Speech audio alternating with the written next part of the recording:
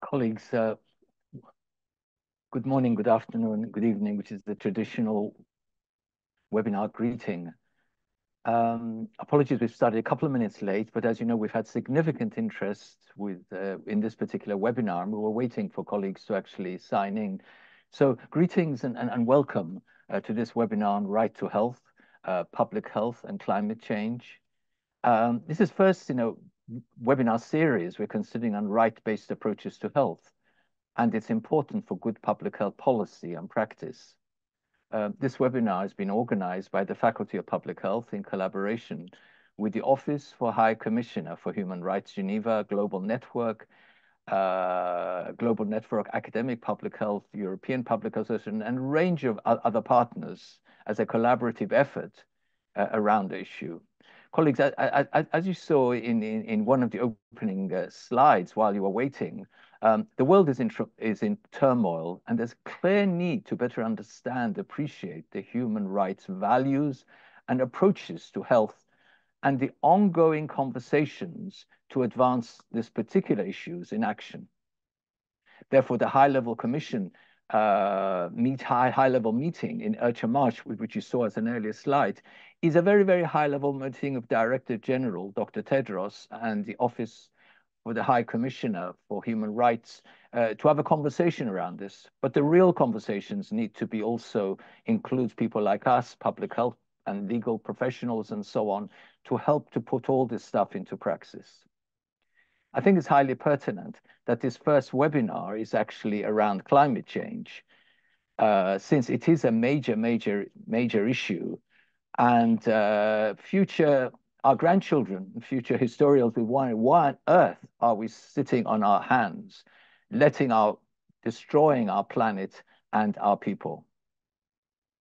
The background to this webinar series is in July 2023, Professor Reinhard Haas wrote to the Faculty of Public Health that Lynn Gentile and her colleagues in Office of Human Rights were interested to have some awareness raising on right-based approaches to health, and interest to work with the faculty in schools of public health and other health institutions around this issue. This very much coincided with interests of the Faculty of Public Health and other institutions wanting to build competence and capacity of the public health workforce and the health workforce around the issue.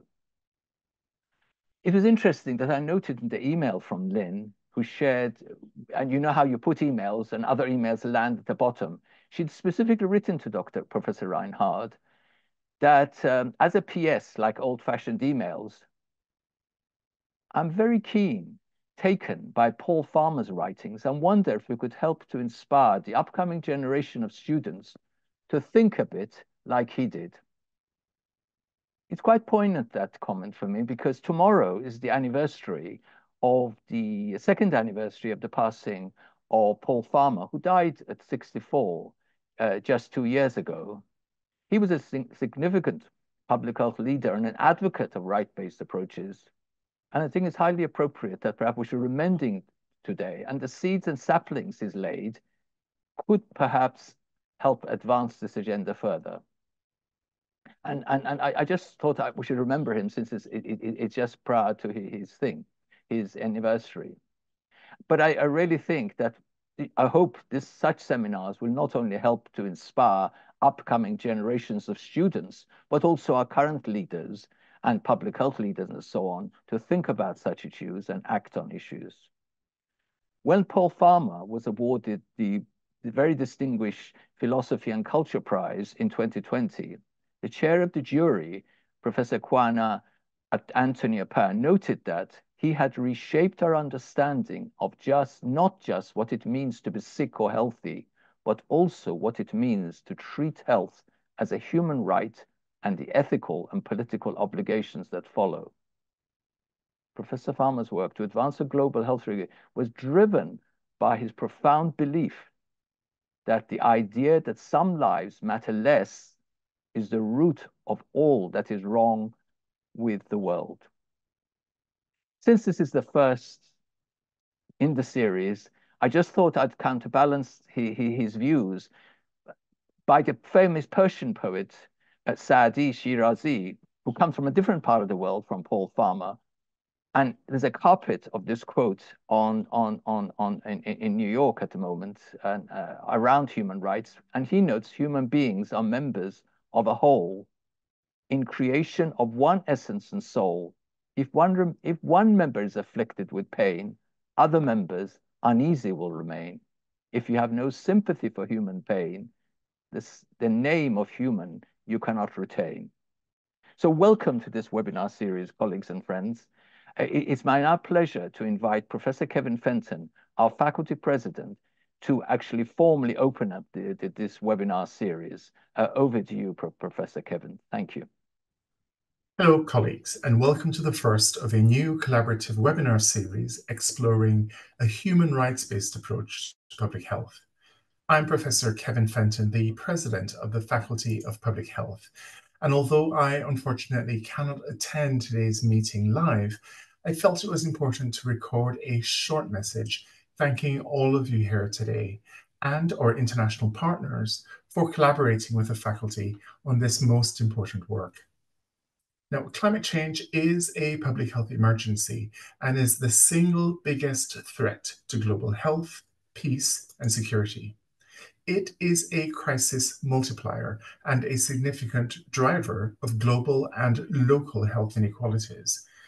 We must pull every lever available to us as a global community of public health professionals to mitigate and adapt to the health impacts of climate change and environmental degradation.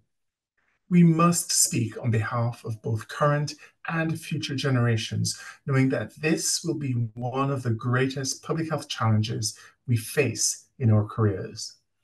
We must recognize the scale of climate injustice and our responsibilities to vulnerable communities who suffer the greatest impacts of climate change. And we must act upon and enforce the protection of human rights, the right to health, indigenous rights, and intergenerational equity. Human rights-based approaches are essential for good public health policies and practice, including action to address climate change. This webinar is the first in a series offered by the Faculty of Public Health alongside the UN Office of the High Commissioner for Human Rights, the Global Network for Academic Public Health, the Groningen Centre for Health and Law, and the European Public Health Association to build understanding, competency, and capacity on human rights-based approaches for good public health policy and practice. I hope that many of you here today will join us in future webinars in this series as we continue to work together as an international public health community committed to driving forward a rights-based approach to health. Thank you, and I hope you enjoy today's event. It's now my pleasure to welcome my co-hosts for these sessions. My name is Farhang Tazib. I'm a public health physician with a particular interest in public health ethics law and human rights. Normal Zoom courtesies apply. Please put your comments in the chat and in QA as we go along. It's my pleasure now to welcome my co-host from the Office for Commission for Human Rights, Lynn Gentile, to say some opening words, please. Lynn, over to you. Okay. Good afternoon, colleagues. Good afternoon, everyone. It's a real pleasure to be here. This is an audience I'm very fond of, the audience of people learning and who haven't yet become jaded and who are still really, really passionate about the change that is possible in the world. So I have a particular affinity for students, so I'm really happy to be here. I'm just here to introduce myself. Farhang's already given us a really good introduction of what we're after. And I just want to pick up on one thing. Our experts are going to speak on the specific theme of climate change, public health, and the right to health. But I just wanted to share with you some reflections on the importance of human rights for public health. As you know, the right to health is recognized in many human rights instruments, most of which we know. So we know about the Universal Declaration of Human Rights. the International Covenant on Economic, Social, and Cultural Rights, the Convention on the Rights of the Child, etc. So when we talk about the right to health, we talk about it as a right that is a composite right. So it's a right which entitles people to health goods, facilities, and services. But not only that, it's also a right which calls for attention to the underlying determinants of health. And when we talk about that, we mean the social, economic, environmental, and other conditions into which people are born and in which they live and grow and ultimately die. So these determinants are the conditions which influence our ability to live well, to live healthy lives, and they're really, really important. They can include things like poverty, access to education, inequality, and discrimination. So because of the health consequences, climate change and related phenomena have become really important as determinants of health. I think we're going to hear a lot more detail about the interplay of that. But we know, for instance, that climate change is responsible for a range of health effects, including changes in the prevalence and geographical distribution of food and waterborne pathogens, the rise and the prevalence of mental health conditions. So a human rights-based approach to addressing these issues requires attention in a number of areas, including looking at what determinants are important. And we will probably hear quite a bit on accountability, participation, and the adequate resourcing for the protection of all the human rights which become vulnerable once we discuss climate change. So I will leave you with just those few words. I may jump in here and there, but you're in very, very, very good hands indeed. And I look forward to our discussion as we get into it. Thank you very much. Thank you very much indeed, Lynn, and the collaboration of the Office for Human Rights in Geneva around this one. It's my pleasure now to introduce our keynote speaker, Professor Alia Yamin, who many of you will know. Is a significant leader, scholar, and advocate around right-based approaches to health and human rights. She teaches at Harvard, is a senior fellow at the Petrie-Fund Center for Health Law, also teaches at the School of Public Health in Harvard, and has taught at many universities and institutions around the world. Significantly, in light of our previous conversation, she's also a senior advisor at Partners for Health, which is actually founded by 4Pharma. In her career, she's combined fieldwork, research, advocacy, and scholarship in relation to human rights-based approaches. A rare combination, not only doing scholarship, but also using her scholarship to make change and advocacy. She's founded many programs and initiatives all around the world. In 2016, the UN Secretary General appointed her as one of the 10 international experts to the Independent Accountability Panel for this global strategy on women, children, and adolescent health and the Sustainable Development Goals. And she has actually served on numerous WHO university advisory groups, committees, and has won many accolades for her work. So we're really privileged to have her work. Introducing her, I've been really struck by her recent book, When Misfortune Becomes Injustice, Evolving Human Rights Struggles for Health and Human Social Justice. I haven't been paid actually to advertise a particular book, but I think it's quite pertinent and relevant for our proposed discussions on climate change and right-based approaches to health. In the Lancet review about this book, it noted that this book is not only about stories of struggle and suffering or the lack of opportunity that some may have to achieve good health because of inadequate social determinants or lofty aspirations of human rights. But Professor Yamin argues that it's also about the urgent need to carry forward a transformative praxis of human rights in global health based on our common destiny and shared humanity. She actually finishes her book. This ends with a quote from Albert Camus: "Our task as human beings is to make justice imaginable again in a world so obviously unjust." So it's a great privilege for me to introduce Professor El-Yamin to give her keynote introduction to this webinar. Over to you, Professor Yamin. Thank you. Well, thank you so much, Farhang, for that very, very generous introduction.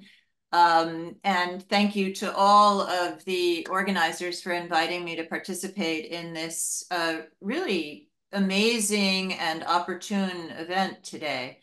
I'm also deeply touched by your reference to my colleague and beloved long-term friend, Paul Farmer.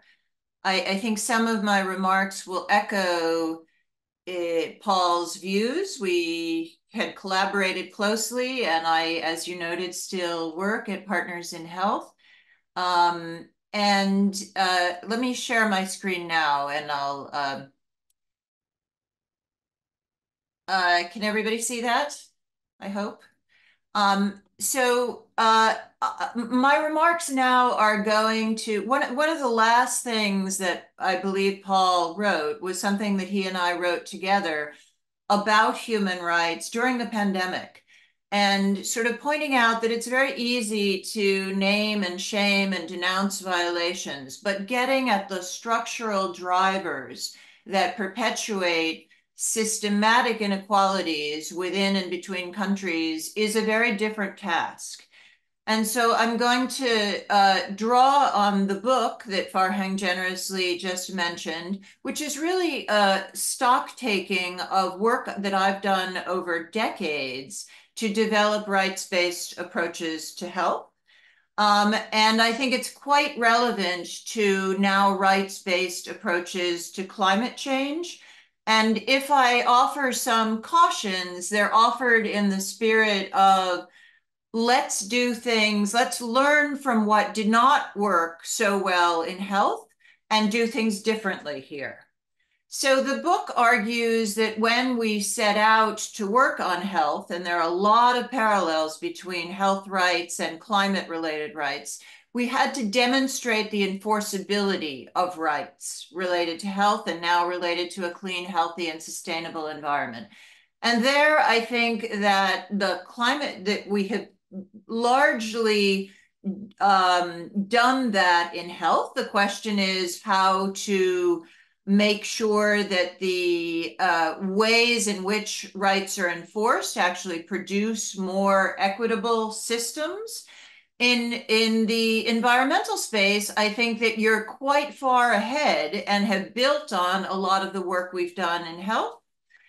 The second challenge was articulating what it means to take human rights seriously in laws and policies related to health and now to environment, not just, but also in institutional practices, and in our case, largely within health systems. I think that is infinitely more complicated in the climate space, which I'll talk about in a few minutes. And then the third challenge was showing that taking a so-called rights-based approach would make a meaningful difference toward health and social justice, and in this case, toward climate justice. And there is where I think I can share some lessons about what has not worked and where we have fallen short.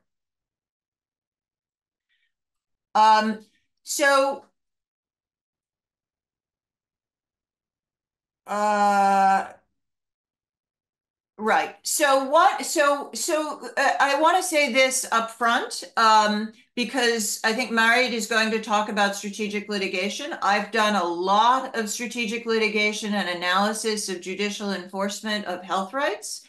And I think that had we unpacked more of our assumptions before the enthusiasm took us away on strategic litigation, we would have been more successful in structuring our cases and in framing the adjudication and in following up. Whenever you do strategic litigation, there are assumptions baked in about how different legal institutions will respond, about political bodies and actors' responses. and about the behavior of all actors responsible for enforcement and implementation, and what kinds of impacts you can expect. I'm not going to go into detail right now, but I'm happy to talk about this further in the Q&A. So I think there have been significant normative advances on delineating the right to a clean, healthy, and sustainable environment already, right? The right to a clean, healthy, and sustainable environment is embedded in some of the more recent transformative constitutions. It is also constructed through a variety of rights, including health, often including through consumer protection, and sometimes the right to life.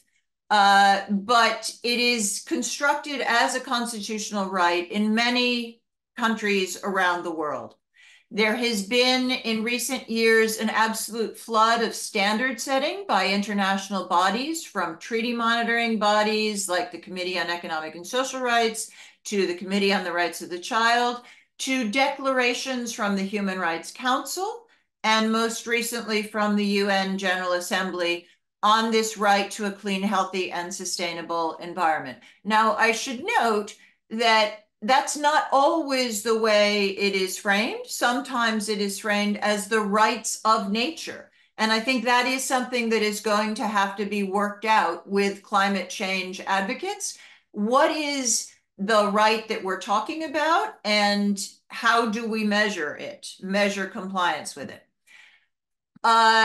Environmental rights have been top of mind they're already, the International Criminal Court is having a public consultation for an environmental crimes initiative, ecocide.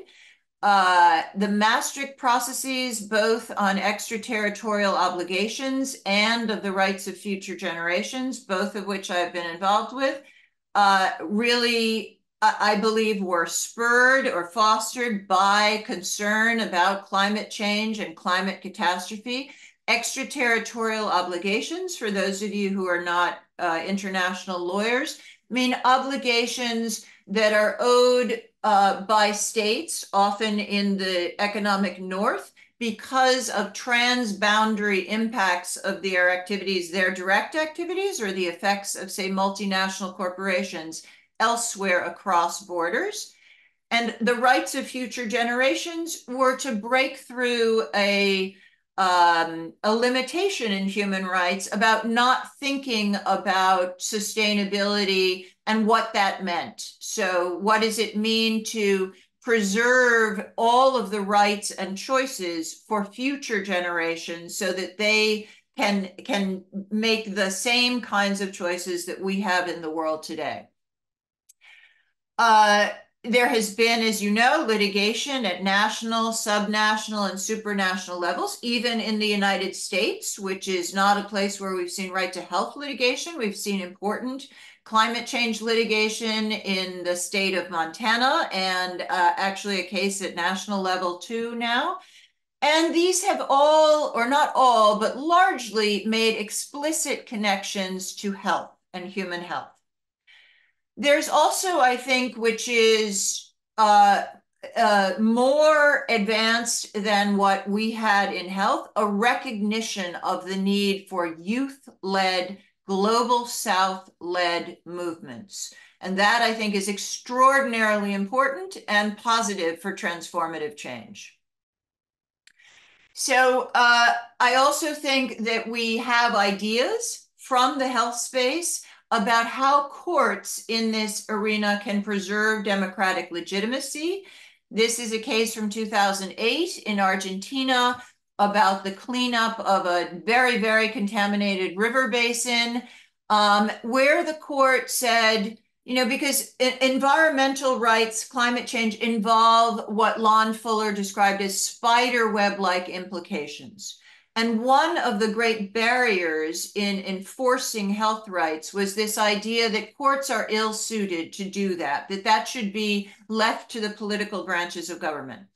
But over time in health, we have developed ways of having courts issue structural judgments. So in this case, in the case of the cleanup of a very, very contaminated river basin, The court worked collaboratively with civil society groups to mandate different levels of government addressing past and future harm, cleaning up the river basin, building drainage and sanitation, and adopting an emergency plan. But the cleanup was not dictated by the court itself. It said the public hearings with participation, institutional follow-up, the executive branch is responsible for doing this. We will say whether it passes constitutional muster. And I think that offers a very key lesson for litigation going forward. It's also of note that expert knowledge, scientific knowledge, was extremely important in this case. This is a photo of the toxic sands being removed from the river basin. There have been a tremendous number of efforts. I was pleased to see the announcement of the upcoming dialogue between Volk and Tedros. But there have already been quite a few connections between climate and health. Starting in 2010, countries were urged to formulate national adaptation plans inclusive of health considerations. In the Paris Agreement, there was recognized the importance of human rights, including the right to health. In 2021, WHO formalized the Alliance for Transformative Action on Climate and Health, aiming to construct climate resilient and sustainable health systems. There is a question whether the connection is just about adaptation, I should add, or whether you need to think more broadly about the connections between climate and health. In 2022, the health pillar of the adaptation agenda was launched. And just this past year, discussions included climate resilient health systems and health adaptation. None of these really address human rights-based approaches to health, except there was also a project that took 3 years that began at the beginning of the pandemic, which I was also involved in, to develop consensus principles under the International Commission of Jurists that has done this repeatedly before on different issues, say the Syracuse principles on declaring national security emergencies, Yogyakarta principles on the rights of LGBTQ plus populations. So we developed consensus principles on human rights in public health emergencies. And I mention this specifically because unlike the international health regulations, for example, which are now currently being revised, they do not limit public health emergencies to those caused by disease outbreaks. They specifically include public health emergencies caused by things like climate events. So that may be a document that people want to look at. The role of scientific research was a struggle at the time that we started with the right to health. It wasn't common for courts to use expert testimony, for example. That has really opened up in transformative constitutionalism.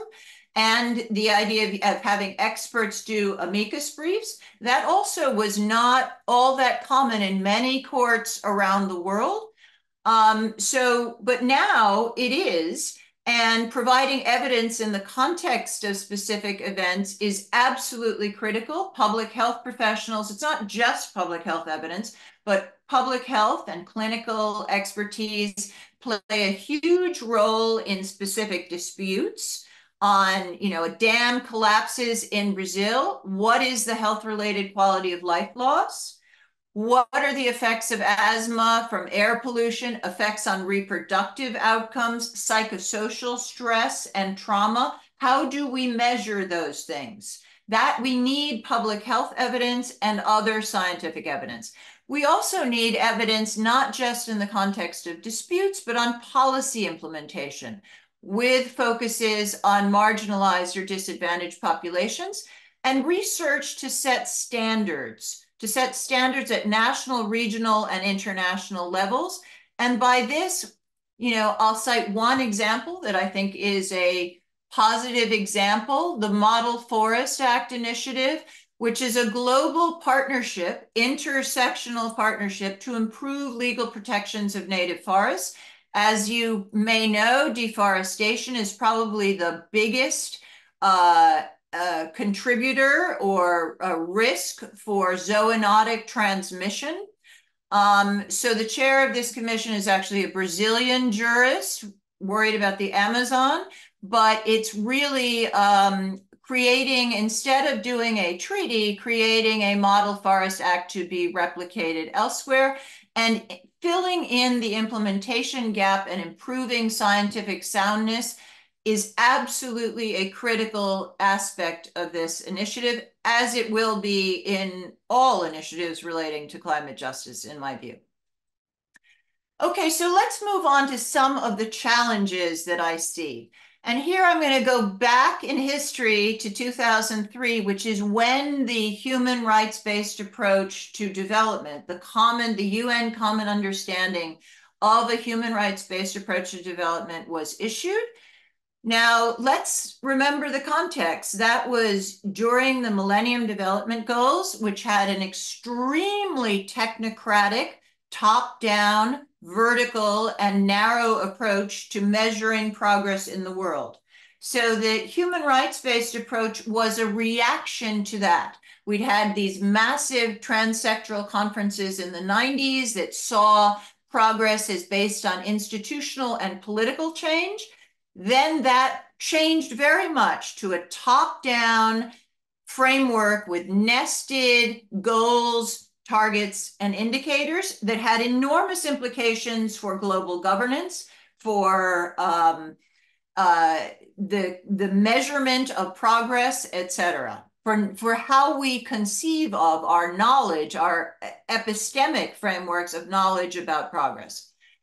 So the HRBA was conceived as a reaction to that. It's based on universality and indivisibility, equality and non-discrimination, participation, accountability, as Lynn Gentile outlined in her opening remarks. They seek to contribute to the development of the capacities of duty bearers to meet their obligations and/or of rights holders to claim their rights. And the human rights-based approach seeks to analyze inequalities which lie at the heart of development problems and redress discriminatory practices and unjust distributions of power that impede development progress and often result in groups of people being left behind. Now, again, this was launched during the Millennium Development Goals, which completely erased inequalities within countries and was focused on the global South. It was not a universal agenda, not interdependent and indivisible, didn't look at inequalities, was really about reducing extreme poverty. So a very, very limited agenda, and human rights-based approaches were in reaction to this. Now, the Sustainable Development Goals that we are currently in is better than the Millennium Development Goals. They have a whole, HRBA is one of the key guiding principles. There are a whole lot of goals related to climate action. Arguably, all of the goals are in some way related to climate action, but the Sustainable Development Goals still have some of the structural failings of the Millennium Development Goals that we are operating in. So I think we should be cautious about saying, for example, in health, that the goal 3 on universal health coverage is the materialization of the right to health. In my view, it is not the materialization of the right to health. It can be made to be consistent with the progressive achievement of the right to health. So let's unpack some of these elements of human rights-based approaches. I think most people would agree that there are issues related to asymmetries and exposure to climate-related hazards, and there are issues related to inequalities or disparities in material social infrastructures needed to withstand the events of such events, which is why there is a big focus on adaptation and health, right? So under human rights law, there are largely two kinds of equality or inequality, treating everybody who is similarly situated equally. That is formal equality, which requires neutral legislation.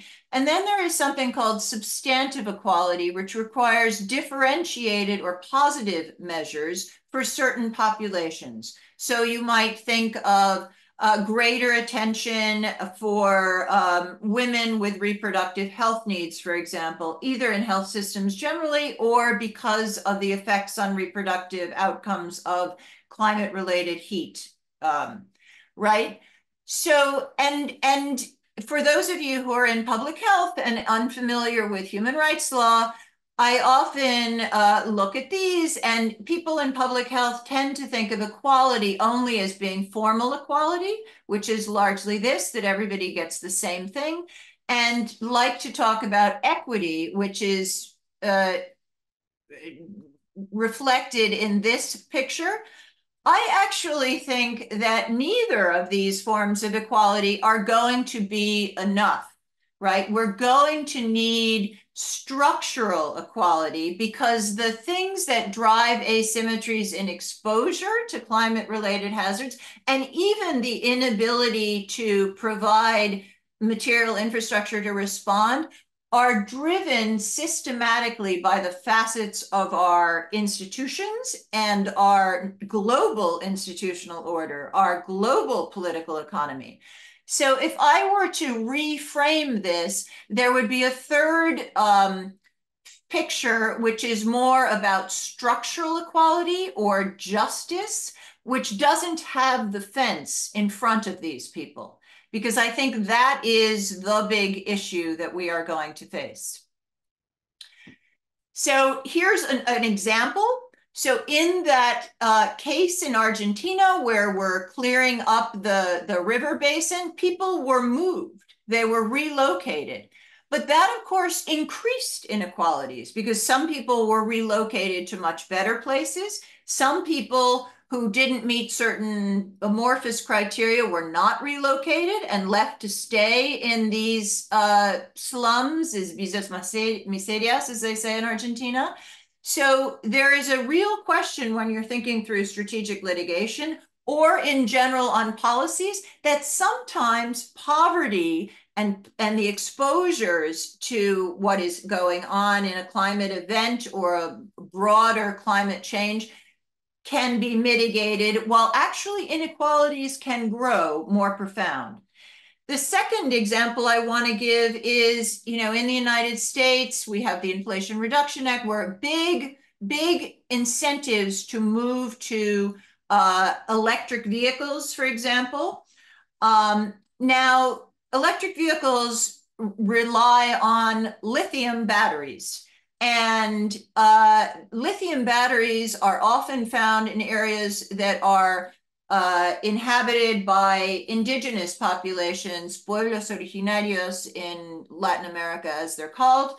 And now this drive for lithium, the 21st century gold, is creating a lot of violence and a lot of persecution of indigenous communities. This is the Mapuches in Argentina, but the same could be said in Peru. In Chile, I think we're going to see the same thing in other countries around the region, in Bolivia. So we have to be cautious about what inequalities are created by issues that we believe are advancing progress. Second question that is sort of the sine qua non of a human rights-based approach, as I read you, capacities of duty bearers, willingness of claims holders to claim their rights. What are we holding people accountable for, and who are we holding accountable, right? Because it's not just accountability for outcomes, for reducing, say, carbon emissions, or for whatever can be measured through abstracted quantitative indicators. It's also, in a human rights-based approach, accountability for effort, How much budgetary resources are being put toward this? What are the policies that are in place? How are those policies constructed and created? Accountability for process.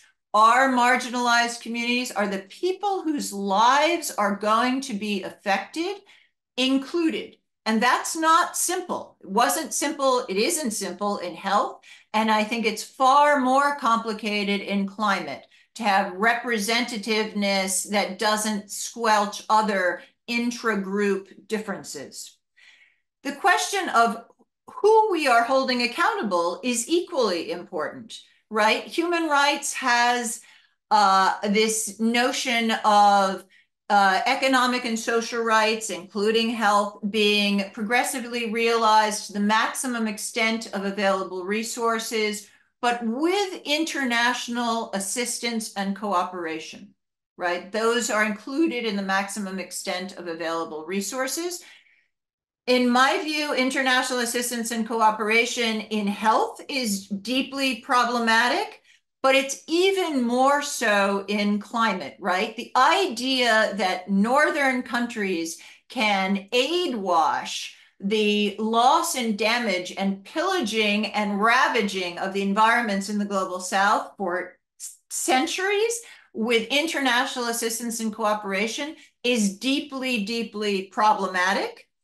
So what do? Do we look at common but differentiated responsibilities? Absolutely. But there is a big pushback right now against common but differentiated responsibilities. If you followed the executive board meetings of the World Health Organization, I also think we need to look at extraterritorial obligations of the global north, including for reparative justice, right? Not just for adaptation, but obviously for mitigation of climate-related sources of ill health, but also of loss and damage for all that they have done in the past. One of the things that we tend to accept is, oh, that's going to be too hard. And that is a historical amnesia, which the article I referred to at the beginning that I wrote with Paul Farmer really lambasts, that tendency to say, oh, it's going to be too hard, we can't do that.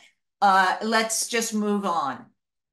So in the case in Argentina, it has proven basically impossible to hold the chemical companies and the waste management companies that left all this toxic sand out to account. It's been easier to hold, to some extent, different levels of government to account. And I think that is also a word of caution, or to be better than we have been in the past in climate change litigation and lobbying.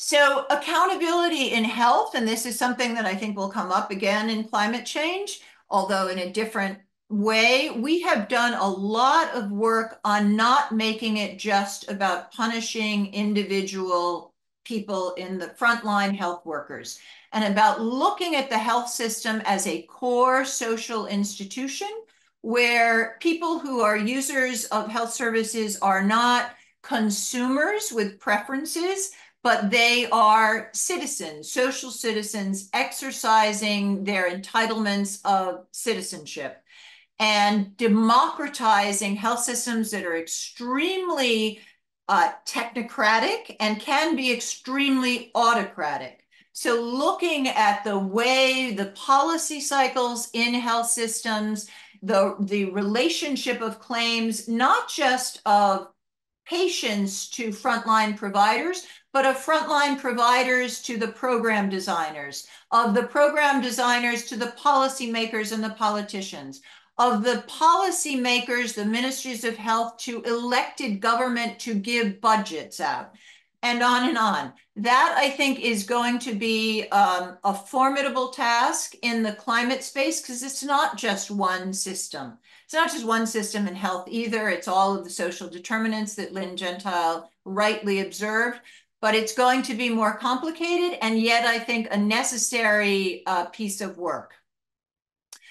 Participation, you know, again, meaningful participation is absolutely the crux of a human rights-based approach. the idea that in a democracy, people have a right to have policies that affect their lives justified to them. And we have worked a lot on what that means, but there's not universal agreement. Should participation be legislated in a forum? Should it be demanded through the politics of the street and controlled by the activists? What is the relationship between local participation and national and supranational participation? There have been some excellent examples of motion in this way. In this case, in Argentina, there was a large component of participation in public hearings. It worked okay, I would say, in terms of getting participation of the actual communities who were affected. Participation tends to go toward the more elite groups in society that are more comfortable with speaking in courts or speaking in legislatures. And that is exponentially, that kind of bias is exponentially exacerbated when we talk about the global level and who gets to voice their perspective and participate, right? And all of these factors then determine how you measure the evidence of impact, how you're defining the human rights-based approach along all these elements. What is evidence? Again, it's not just going to be outcomes. Using a human rights-based approach changes the evaluative space. There are material consequences, which are direct in terms of specific policies that may lower carbon emissions or create more funding for a health system, et cetera.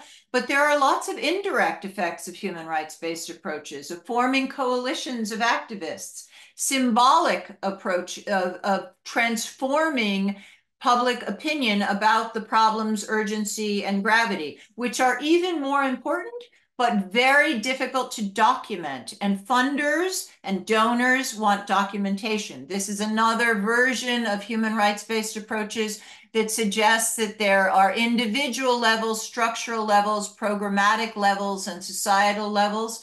And of course, in climate change, global levels, right? So those are all, I think, issues that we will face.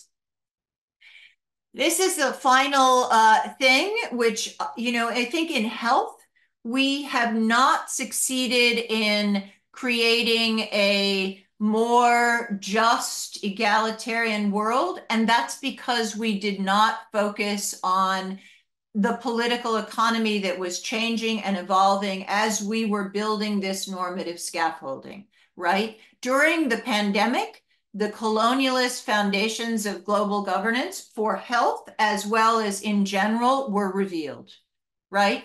And we now see that the multilateral order that was constructed after World War II is not fit for dealing with global pandemics. And there are, in fact, ongoing efforts to shift institutions, but also just to maintain peace and security, right? There are serious failures of not just the United Nations, but the IMF and the World Bank in terms of issuing special drawing rights and forgiving debt, for example, not imposing renewed austerity after the pandemic. Those are significant structural failures.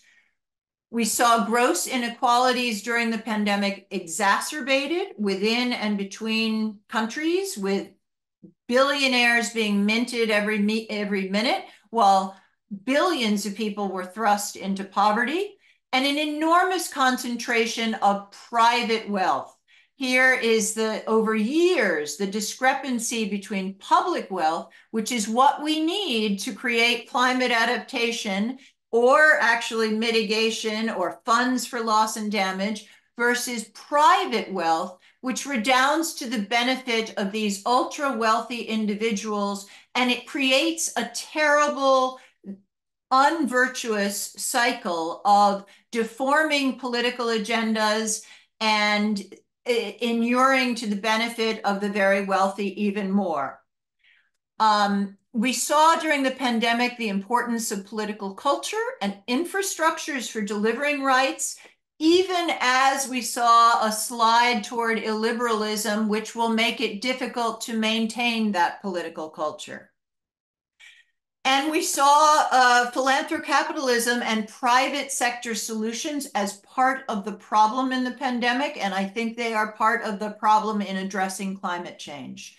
So in climate change, you know, for example, if we just focus on climate, we will miss the fact that, yes, Pakistan was underwater with floods, you know, but Pakistan is also underwater in debt distress, right? So we cannot eliminate from our view the political economy questions. Some of the most progressive jurisprudence on climate, say in Colombia, where they recognize the rights of nature of an ecosystem, also happen in a country where the Constitutional Court just allowed royalties from mineral and oil exploration to be deducted. So big fossil fuel subsidies. So without looking at the overall structural context, I think we will, again, miss some of the things that in health we have missed over these years. So to conclude, how do we combat these? How do we build on our strengths and combat some of the dangers? Networked research and advocacy across borders and disciplines and fields, right? We have to be able to see what is happening to the indigenous communities in Latin America while we were doing advocacy in this country. We have to be able to see what is happening in health systems that are being increasingly privatized and financialized, and what we can expect from climate adaptation. We cannot have the luxury of working on health equity separate from climate justice anymore. Litigation, in my view, needs to be embedded in social and political organizing. Litigation by itself is not going to get us what we want or need. And that's a message that is sometimes lost in our exuberance for creating new standards or having a really compelling case. Overall, we need to focus on the political economy, on debt justice, on tax justice. Tax is, as people in Oxfam like to say, our superpower. It combats that unvirtuous cycle of economic wealth going to the ultra wealthy, and it provides resources to do all of the things we want to do. Global and regional public investment, I think, is absolutely critical. The way climate finance is happening now, it's mostly through non-concessional loans. There are not a lot of grants and not even a lot of concessional loans in terms of climate finance, and that cannot be. So we need public long-term investment in this issue, which is democratized so that the people from states where they're bearing the biggest burden have a voice in how the money is used, and they're not the same kinds of vertical funds that we've seen before. The pandemic fund, for example, is, despite advocacy around it, not looking very good. And that's really a shame because that also has to do with climate adaptation. And ultimately, we need narrative change. We need that ideational and discursive change. And I've put, it might seem trivial, the Lorax, but I remember reading that as a child. And the other side has a lot of clout and advantages. We need, and also works with children as they're forming their consciousness. And we need to do the same. It's not just legal change. It's really consciousness change. And I think we have all of the advantages of understanding, as Farhang began with, that the moral understanding that we are all part of a common humanity. So I'll stop there, and I hope that has provoked some questions, maybe disagreement, and I look forward to the Q&A. Thank you very much indeed, Alicia, for your very powerful, highly pertinent keynote on this one. You raised many issues, and in the chat, it generated quite a lot of the discussion. I know there's also some comments in the chat around what does CBRD and ETO stand for, and wonderful colleagues are actually responding this. And it's good to collaborate, multidisciplinary understanding around these issues. And around this show. Thank you very much indeed, Alicia, on behalf of all the participants. Very grateful to you, and look forward to discussing some of the issues during the panel discussion and so on. It's my privilege now to invite Benjamin Schachter from the Office for High Commissioner for Human Rights in Geneva to share some reflections from his perspective. He's a trained lawyer. He worked as an attorney in the US. He has also worked on research with United Nations Special Rapporteur. He's actually the focal point for climate change as Office for Human Rights in Geneva. He's led all the various panels and so on at the various UNFCCs, and he's very much been leading the work around this issue. So, and he's been extremely helpful around various agenda. So it's a great privilege now to ask Benjamin to now respond, please. Thank you, Benjamin. Thank you, Farhang, and to Professor Yamin for that opening keynote remarks, which I think laid the groundwork very well for our discussion. As Farhang said, I coordinate the work of the Office of the High Commissioner for Human Rights on the right to a clean, healthy, and sustainable environment.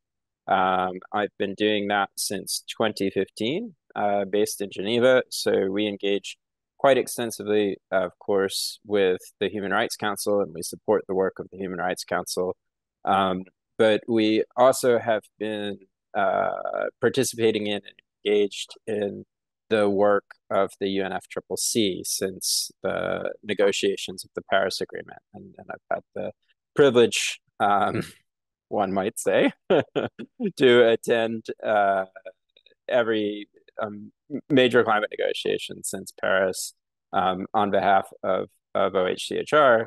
And I think where I'll start here is just by sharing a few of the places where the UNFCCC and the Human Rights Council's work overlap with respect to human right to health and climate change. And then I'll move into articulating a little bit more from the perspective of OHCHR, the relationships between climate change and health and the corresponding obligations of states and businesses with respect to climate change because of that.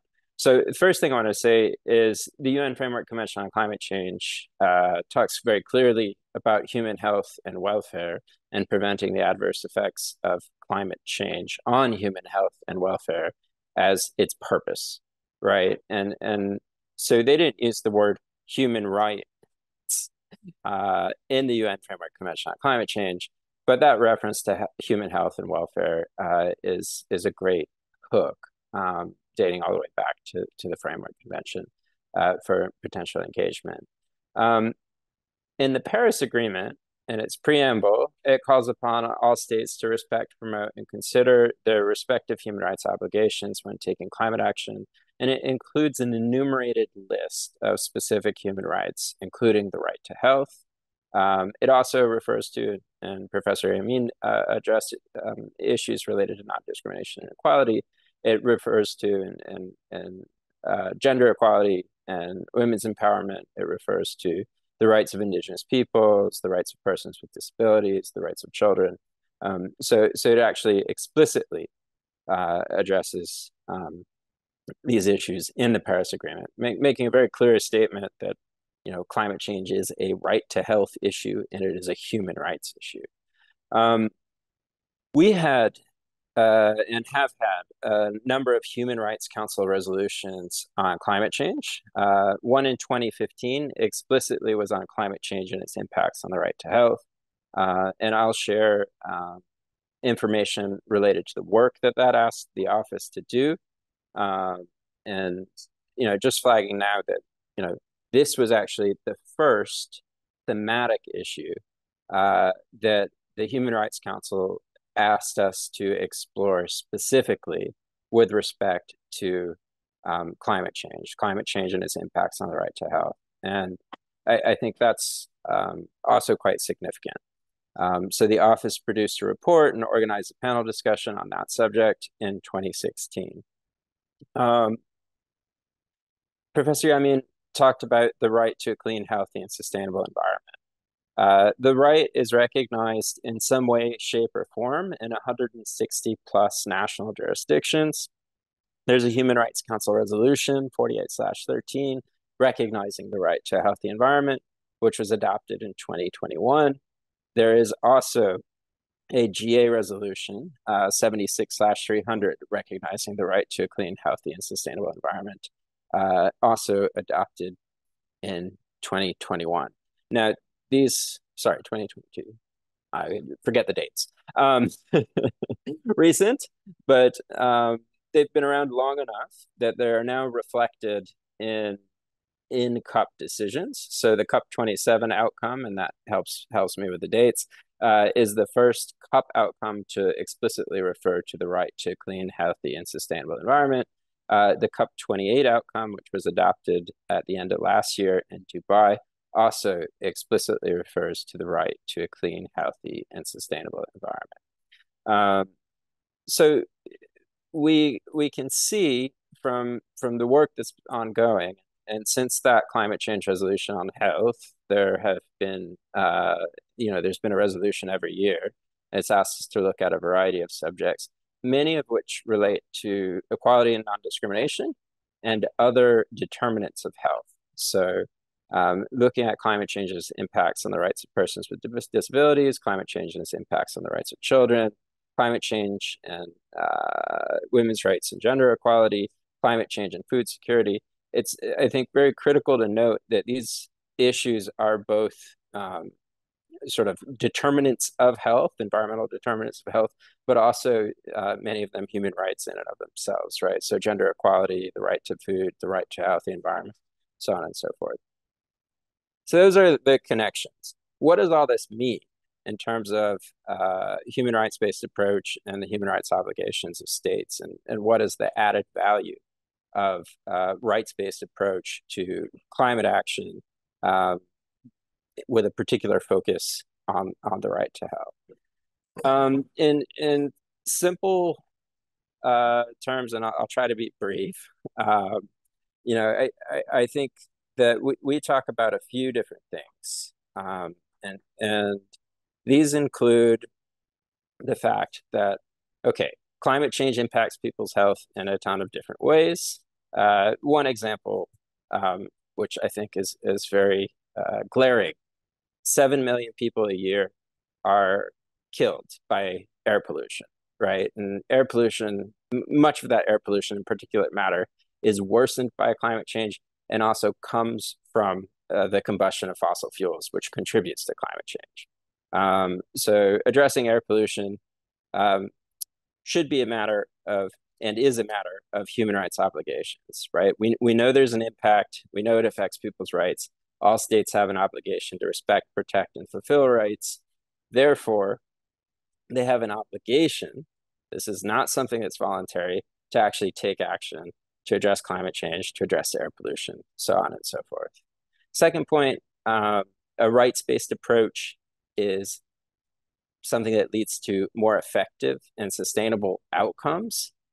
This is something that is included in the findings of the IPCC and its 6th assessment report, and comes out very clearly that, not only are we talking about a matter of human rights obligation, we're talking about something that results in better policy outcomes for people and the planet. Third point, we already covered, participatory and inclusive. This is part of the rights-based approach. This is critical to leaving no one behind, to kind of looking at the interlinkages between the 2030 Agenda for Sustainability and human rights. Another important piece is that the human rights-based approach addresses not just the obligations of states, but also the responsibilities of businesses.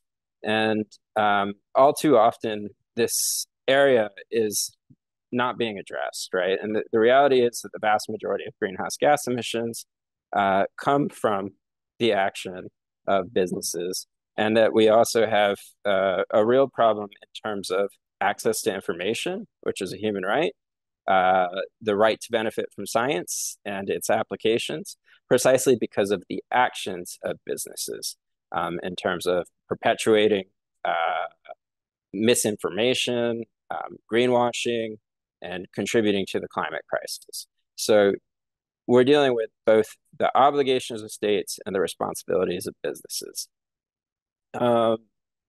Another point in here, very health specific, is that when we're talking about the right to health, we're talking about to the highest attainable standard of physical and mental health. And I think the mental health component of climate change is often overlooked. There are implications. There's a lot of research and new studies about climate anxiety. There's also implications related to the exclusion of people from decision-making processes, which is a violation of their rights, but has impacts on their mental health that are important to consider. Professor Yumin talked about cooperation, equity, solidarity, common but differentiated responsibility. These are human rights principles. And cooperation is an obligation. All states have an obligation to cooperate internationally to prevent human rights harms. And that means that actually when we talk about climate finance, when we talk about economic justice and debt justice, we like to talk about that from a human rights perspective. The office is working extensively on the human rights economy, because states have to mobilize maximum available resources for the progressive realization of economic, social, and cultural rights, including the right to health. And they actually have an obligation to take these actions in terms of changing the socioeconomic systems in order to align them toward respecting, protecting, and fulfilling human rights, as opposed to the current orientation, which seems largely directed towards increasing profits for a select few people. I think I mentioned already the right to benefit from science and its applications. That's an important point. There have been a number of questions raised about the rights of nature, and I've started responding to some of those in the chat, and may continue to do so in that medium in the interest of time. But I do just want to flag that when we talk about a rights-based approach, cultural rights are an important part of that.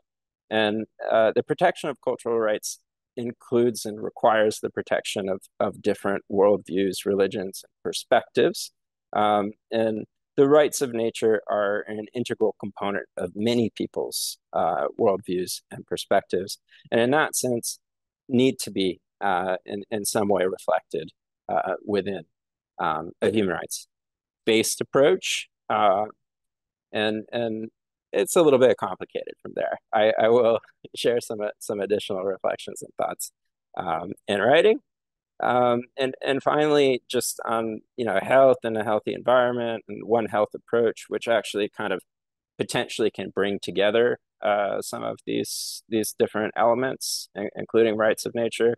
I think that's a really interesting and an important approach that the WHO and international community are working towards advancing.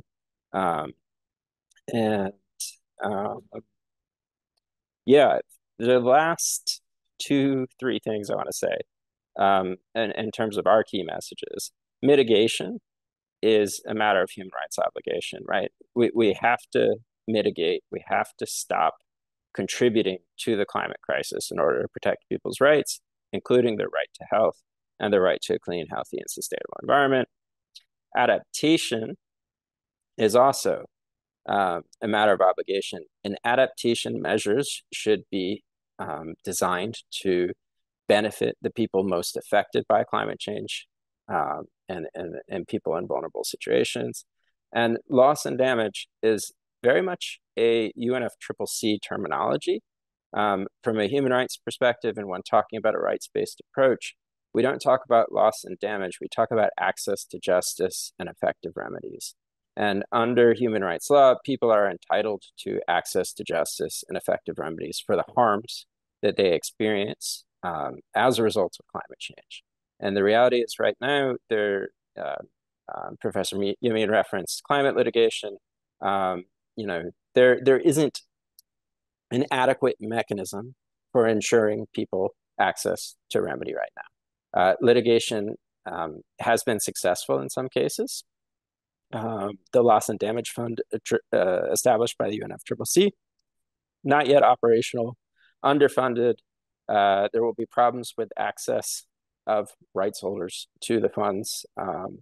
And so we need to continue to work to elaborate better mechanisms to ensure that the people affected by climate change do have access to remedy for the harms that they experience. And that's a key priority of the office. I think I'll stop there. Thank you. Thank you very much indeed, Benjamin. That's very useful. I think we're having quite a feast today because he also covered very, very important areas in terms of commenting at Professor Al-Yamin's keynote. I want to invite Dr. Maya Groff, who's an international lawyer based in The Hague, who is a sit-in developing and servicing multilateral treaties and has worked with various criminal tribunals. And he also is teaching regularly at The Hague at Academy of International Law and also other centers. She has she's worked extensively around global treaties and has done a lot of innovative work around child law and the pioneering international health network of judges is a piece of innovative work she has carried out. She's drafted international legal policies and she's published a huge amount. She has an extensive, quite impressive, she's actually a lawyer and associated with the bar in New York and on various groups. And one of the most important things in terms of our discussion today is that she won the 2018 New Shape Prize for Global Governance Innovation. And therefore, as a result of that, she's now the convener of the Global Governance Commission for Climate Change, which is highly relevant, I think, to our discussion. Having an international lawyer talking about global governance and climate change, I think would be useful for our conversation. Professor Groff, over to you. Wonderful. Thank you so much, Farhang, and thanks to you and colleagues for the invitation. I'm just going to share my screen and start my PowerPoint. So yes, I'm really delighted to be here with you today to share some perspectives from the Climate Governance Commission, which has been working on strategic focused improvements in our collective cooperative governance mechanisms at the international level. And as Farhang mentioned, I am an international lawyer, primarily by profession and practice. And so it's just been a delight to listen to the other speakers and to get re-inspired about some of these intersections. So the Climate Governance Commission, I'm starting with this photo to see, the kind of the international human endeavor that it is. You see there Mary Robinson, who is serving as chair of the Climate Governance Commission in its high level phase, where we have ambassadors for the Commission's work, including former heads of state and youth activists. We have Shea Bastida, who's there, who's a Mexican-American indigenous youth climate activist. You have Maria Fernandez-Fenosa, who's one of the first female presidents of the UN General Assembly. Johan Rockström, who's a noted international planetary scientist. So we're trying to really bring together people from all diverse regions and have also an interdisciplinary background to try to make proposals at this juncture in human history. And indeed, I just want to emphasize, what is this crossroads we're at as an international community? Alicia mentioned, these challenges and some of the challenges that lie ahead, some of the things we're going to have to grapple with, not least, very technical matters of loss and damage and remedies, access to justice. But then, of course, just basic mitigation work at the international level, which we are not yet doing sufficiently, of course. So the Secretary General made this comment in 2021 when we are at an inflection point in history, our biggest shared test since the Second World War, a stark and urgent choice, break down or break through. So I think this is indeed correct. And I think, Farhang, all credit to you and colleagues for trying to facilitate this cross-disciplinary dialogue about how do we get to those breakthroughs in the interests of the whole of the human family. And I would say even that biggest shared test since Second World War, this perhaps is an even greater, unfortunately, test than the Second World War in that we have no documented historic precedent based on the global environmental ecological shifts that we have already caused and will continue to catalyze if we do not take urgent action. So I think when we think about, the intersections of public health, human rights, climate change, we also have to look at the other planetary boundaries, which are interdependent with the climate change, climate-related boundary related to biodiversity, loss, land system change, freshwater, et cetera. And these, of course, are all related to the environmental conditions needed for humanity to flourish. So both, of course, individuals to flourish and to have access to health, but also for communities and our civilizations as we know it and our societies. So I just want to underline, the crucial importance of looking at all of these planetary boundaries together. And this is why we've transitioned in the Climate Governance Commission to really talking about the planetary emergency, which the Club of Rome, for example, has done pioneering work on, and we're working with them. And scientists like Johan Rockström, have said we do not issue this sort of statement or this labeling of our current situation lightly. This is really based on the accreted scientific analysis. So of course you see these planetary boundaries, and we've already overstepped 6 of the 9. So in terms of ensuring the conditions for human health and flourishing, we have to come back to that green, safe operating space.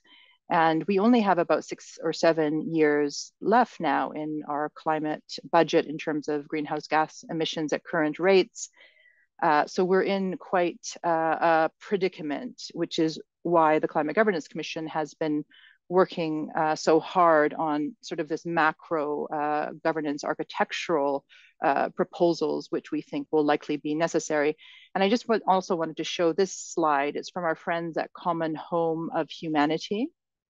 And again, I think it's just interesting to kind of get our heads around what we're grappling with, what we have to govern now. We can't just look at nation states looking up. We have to understand these biophysical systems around the Earth of climate, other biophysical processes that have kept us in the safe operating space of the Holocene. Now, of course, we're in the Anthropocene, where we are such a fundamental actor on the planet that we have transformed our very life support system. So indeed, this task we have is very challenging, formidable, and will require this interdisciplinary dialogue, working together at very high levels, but international levels, but at every level of governance. So this is just a few more of our commissioners, so you get a sense of the others who are contributing. I just want to, call out a few, just so you also get the global scope. Ma Jun, for example, he's our Chinese commissioner working in Beijing. He's working, for example, on extremely important corporate and multinational accountability and transparency measures in China. Extraordinary work. Sharon Burrow, who's a noted global labor leader, a few more youth activists, and for example, Chido Mapemba, who's the African Union youth envoy, as well as Ellen Johnson Sirleaf, first female head of state of an African nation, etc. So this sort of also testifies to, you know, the leadership of such former statespeople and individuals who really want to step forward and help to also fill what we see as really a leadership gap in addressing the governance deficit, addressing, you know, the policy gap. Why aren't we actually implementing the policies that we need to in time to confront the climate crisis, given the gravity, given its comprehensive nature, given its unprecedented nature? So in a 2021 report of the Climate Governance Commission, an interim report, we identified three gaps. Quickly, I'll just mention solution action gap, in the sense that we have the technical solution with current technology to address the climate crisis, but these simply are not being implemented in time, at scale, across geographies, by business, across economies. The policy gap, very important. That policy-wise, very few countries have adequate or barely adequate policies to actually be compliant with the Paris Agreement, for example. And then again, the governance gap, that particularly at the international level, I'm an international lawyer, so this interests me the most. We have the institutional legal technology, so to speak, to improve our governance vastly, but we just have not yet taken the bull by the horns and done that. And just referencing a few of our technical background reports, again, focusing on this policy governance gap, connecting, for example, national climate policy councils, which should be scientifically informed. They could involve health professionals to inform and guide national governments to connect with their international obligations. We had an excellent paper written on towards a global environment agency, which has been suggested by multiple scientists across the years, and indeed is sort of an example of you know, how governments and the international community as a whole is remiss in ensuring the basic architecture in place to really grapple with the challenges, the ecological, climate, and other planetary boundaries challenges. So we just released a report in November 2023, last year, to hone, with the help of our commissioners, 10 near-term proposals for governance reform and 5 medium-term proposals. And I'll just give you a sample. So we heard about, you know, the necessity of global public finance and tax, which should be, indeed, I completely agree, our superpower. And we have some suggestions. We're working with the Global Public Investment Initiative now. We have the global finance to provide for everybody, healthcare, climate finance, et cetera. We're just not mobilizing those financial sort of resources and putting in place the right mechanisms. I don't have time to get into our various proposals. We can come back to them, but this is near term because we need to act across the international system, across different dimensions, policy dimensions. And then here, the sort of medium term proposals for governance enhancements, Global Environment Agency, as I mentioned, international legal standing institutional bodies that are well designed to meet the needs of our planetary emergency and a globalized world. And I'll just also mention number 5. You see we have finance for the political economy dimension, which are absolutely imperative. But just number 5 here, because Farhang, you and colleagues in the blurb for this webinar, you talked about, you know, the peace and security dimensions. And these, you know, the situation we're in now is also about interwoven risks and global public goods. One of those global public goods is international rule of law. And we see, of course, these regressive sort of flare-ups in you know, old geopolitical, unresolved, festering circumstances. So the UN Charter, for example, has not been reformed since 1945, its adoption, and its vision really was to ensure that we had the judicial international legal architecture to prevent war and conflict, to ensure peaceful settlement of disputes. And I think if we upgrade our core international legal architecture, we also at the same time with needed adjustments, respond to the Anthropocene and grapple with our very grave environmental issues. So just to speedily conclude, I want to introduce the global civil society platform that we are developing. And it's available, there's a website, but I just wanted to mention this because there is a lot of anxiety and worry, or these global governance measures that we will in fact very, very likely need to confront the climate and interrelated challenges. They seem to be very big and very difficult, but the technology of the sociological technology of the SMART coalition has been tremendously successful, creating the International Criminal Court, among other institutional changes with civil societies and like-minded governments. So I think my time is up, and I'll just end with this wonderful quote by Toby Ord, a philosopher I really like. He talks about a future when we will have a more just, skillful, mature civilization. He talks about the current time as a precipice on which we are standing. But I think that we together can accelerate this just, skillful, and mature civilization right now. And I'm glad to hear so many of the components here today from the other speakers in terms of thinking of humanity, together as one family, as the UN Secretary General discusses, and also really thinking about the background inequality issues, political economy issues, which have come up, by the way, again and again in our commission. I will stop there. Thank you so much. Thank you very much indeed, Professor. I think this is a very important part of the jigsaw, and we very much hope that in our future webinars, we perhaps concentrate on this aspect a little more. Thank you very much indeed. Time is moving on, and it's great privilege now just for our final presentation to ask Marlies Hesselman, who is Assistant Professor at Transboundary Legal Studies at University of Groningen, to share her insights. She's done a huge amount of work particularly around climate change, and her PhD was actually on human rights and access to modern energy systems. And we very much look forward to hearing her reflections on the issue. Marlies, over to you, please. Thank you, Farhan, for that introduction. Let me open up my PowerPoint. Apologies, it's brief, but just time is moving on. So I thought people can read the stuff off the internet, hopefully. No, that was an excellent introduction. Marlies, over to you. And thanks for the opportunity to speak here in this webinar a little bit more about the work that we have been doing also at the Groningen Centre for Health Law on climate change and human rights, and specifically also the role of litigation in this sphere. And it was already touched upon a bit by previous speakers as well.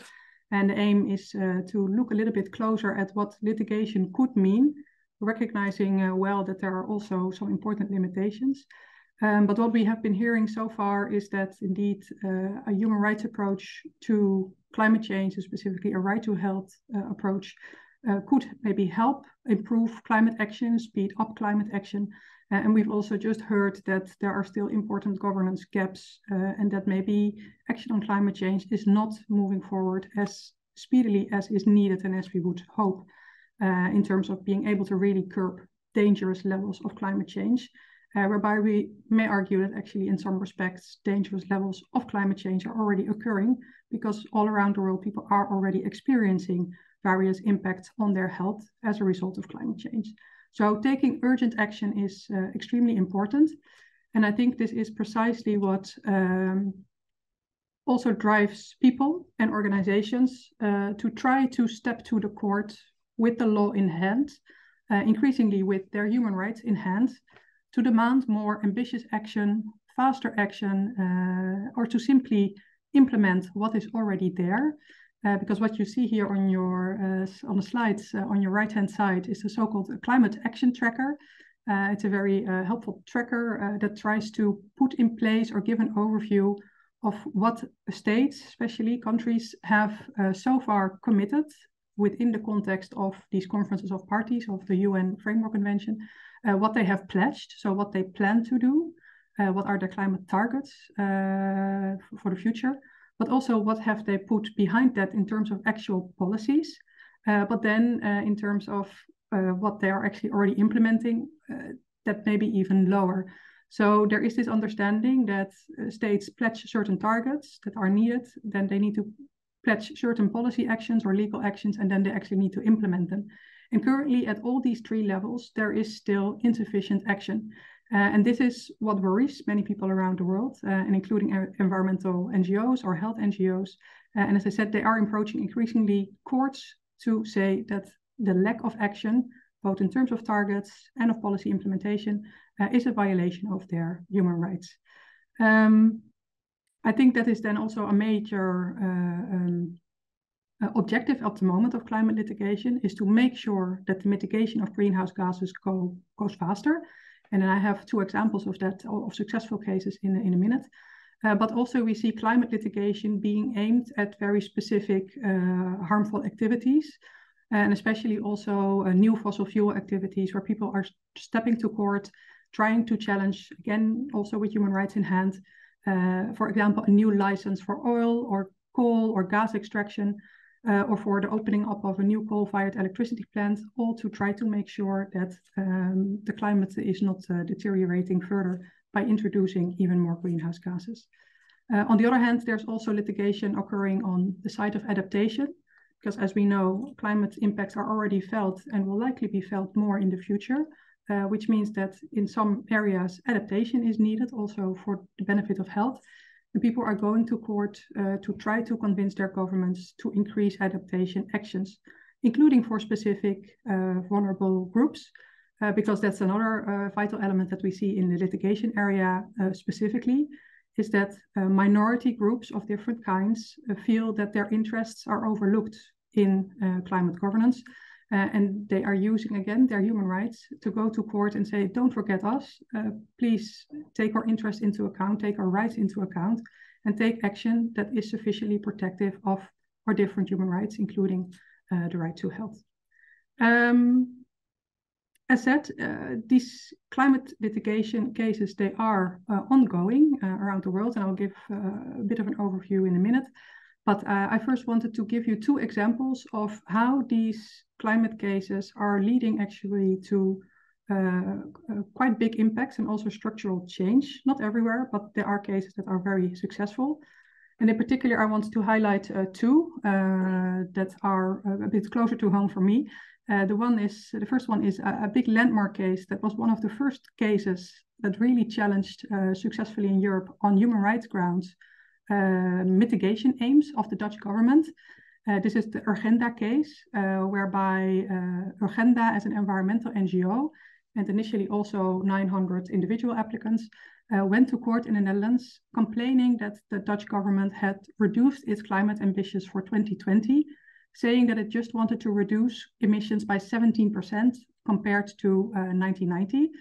And the litigants were of the opinion that this 17% target was not really safe. It was not enough. They had evidence, or they had arguments, that according to international climate science and also political agreements, it would have been necessary to reduce greenhouse gas emissions by at least 25% by 2020 in order to really stay on track for mitigating climate change adequately. The case was in large part based on the right to life and the right to private life in Article 2 and 8 of the European Convention on Human Rights. And the Dutch courts accepted this argument. And they said that this is not something that is merely for the political realm to decide. We are deciding based on legal standards. Human rights standards are minimum norms, and they really deserve to be protected for everybody.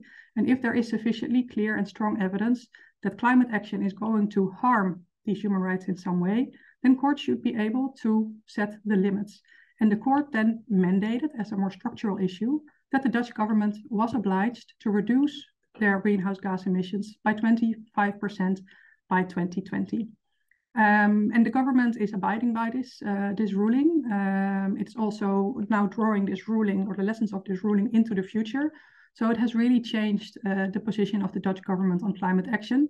And in some ways, even becoming a climate leader in EU debates, rather than being maybe a climate laggard in the years before.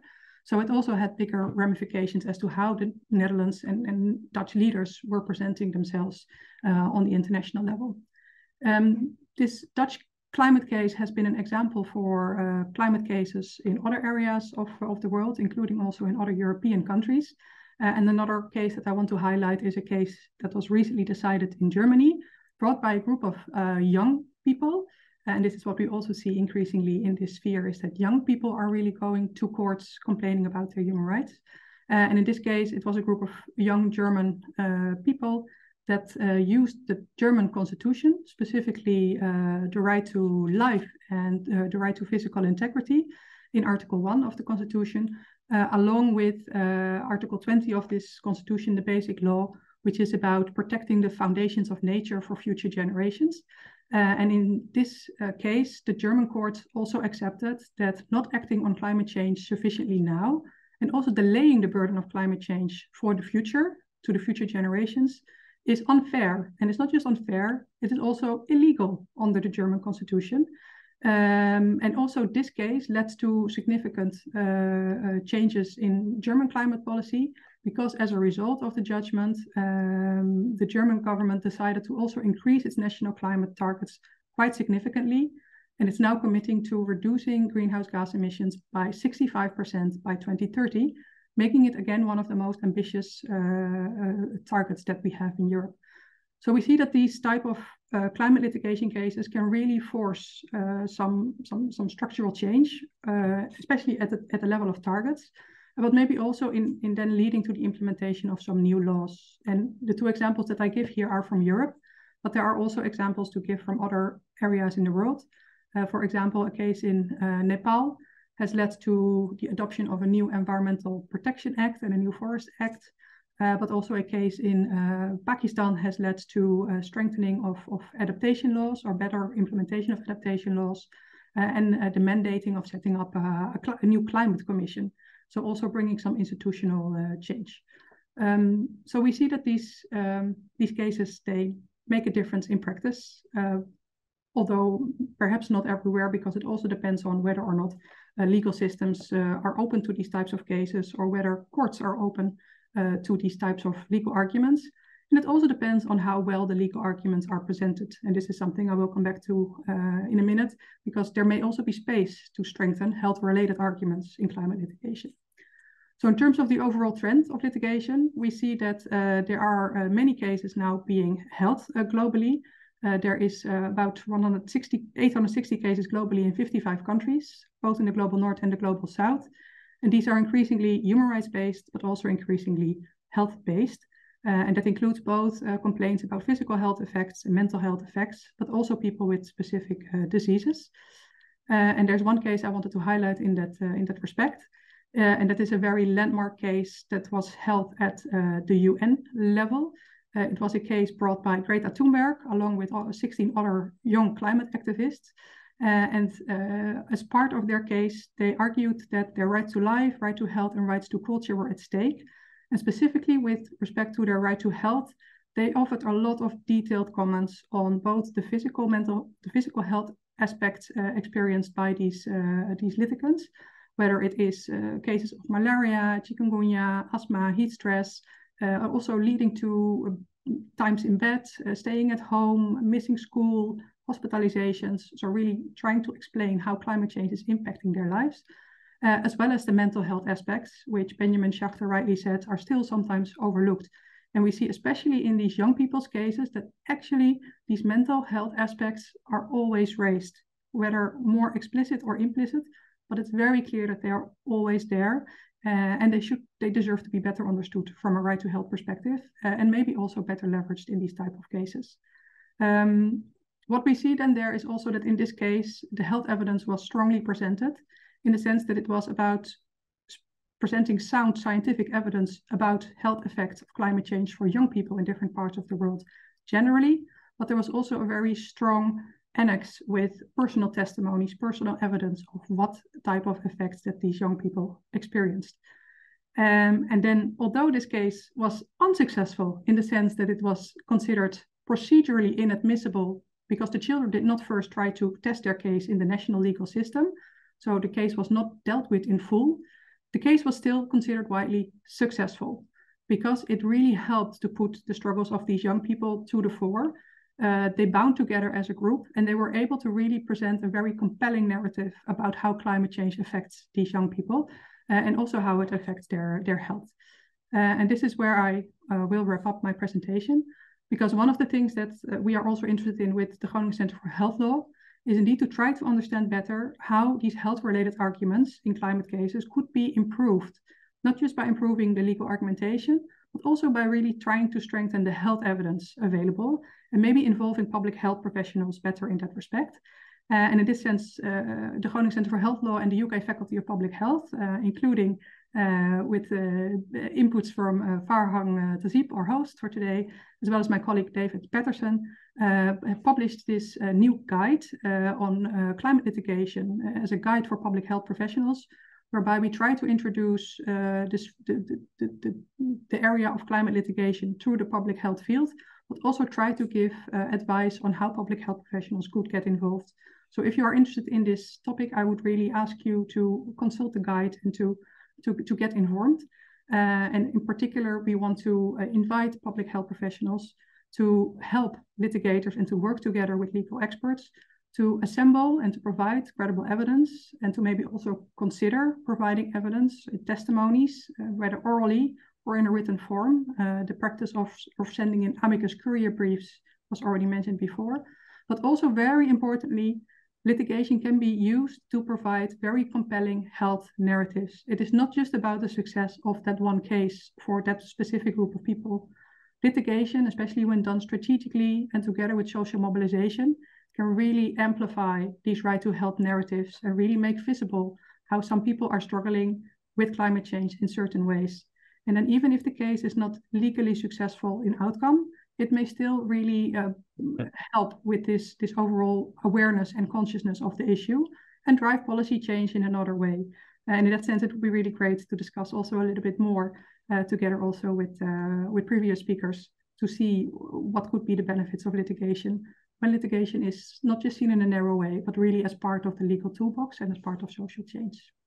I'll leave it at that. Thank you. Thank you very much indeed, Marlies, for your excellent presentation. So you've raised a number of issues which we are. I just wanted to bring in Professor Renzo Guinto, who's actually currently in Singapore. So it's past midnight at the moment. As a public health practitioner and a public health leader, to share his insights and reflection on the issues. Professor Renzo Guinto will be known to many of you.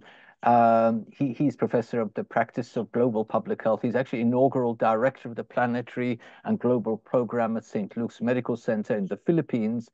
He's also the chief planetary doctor at the Public Health Lab, and so his support around these initiatives would be very much appreciated. And also as a public health leader, he's an Obama Foundation Asia Pacific leader, an Aspen Institute New Voices Fellow, and many accolades which highlight him as a public health leader. But he's also an academic, being part of the Lancet Chatham House Commission on Improving Population Health, the Lancet One Health Commission, working on the Lancet Planetary Health and a number of other issues. And interestingly, in 2020, he was included by the Tatler magazine in its list of leaders of tomorrow who are shaping Asia. So I hope he can also support us shaping issues around the human rights dimensions globally. Over to you, Renzo, and thank you so much for staying up to join us in this conversation. Over to you, Renzo.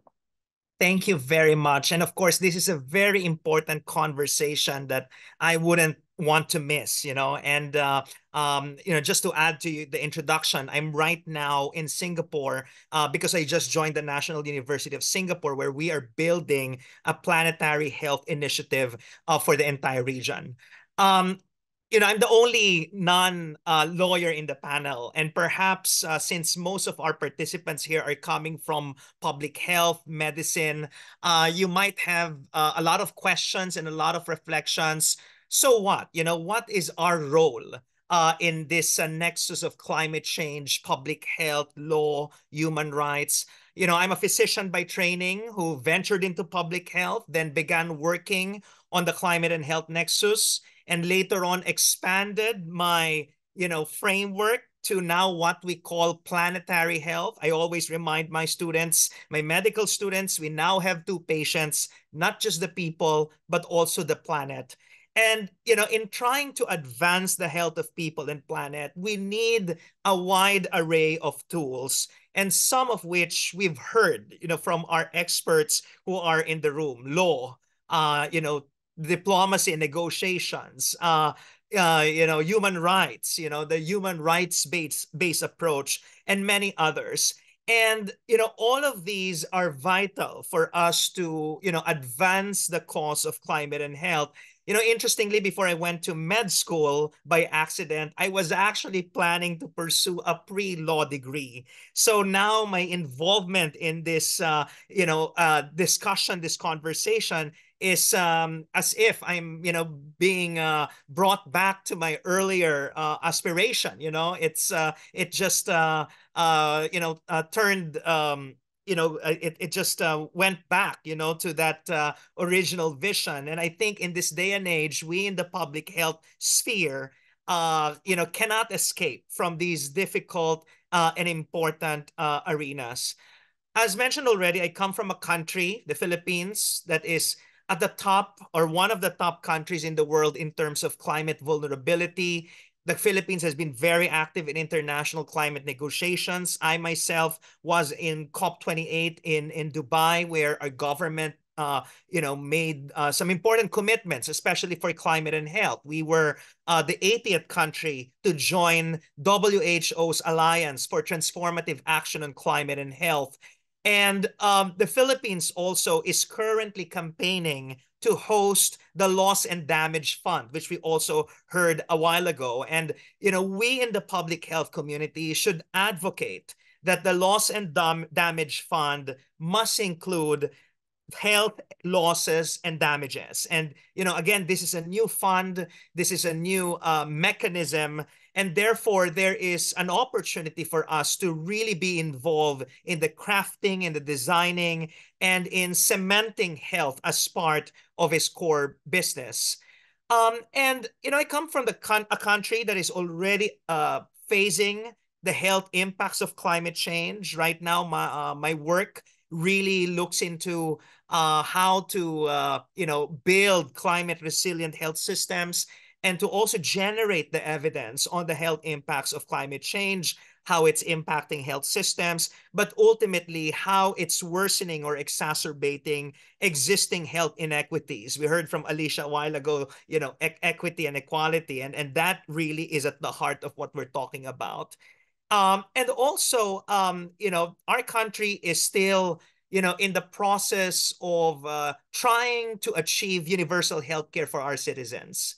And we know that climate change is going to threaten the progress that many countries in the world have been making when it comes to achieving universal healthcare, health for all, and even the United Kingdom, which has a universal healthcare system, perhaps should be now paying attention to climate and how it can lead to long-lasting implications, not only on population health, but also in health services, in health systems. So, you know, I just gave that background to, I guess, provide an example for our public health colleagues here that, you know, we need to start thinking about our work and how it connects with climate, and what should we be doing in terms of, again, advancing this cause, in addressing climate change to protect our people's health. And I just want to summarize everything that I learned from this very rich conversation.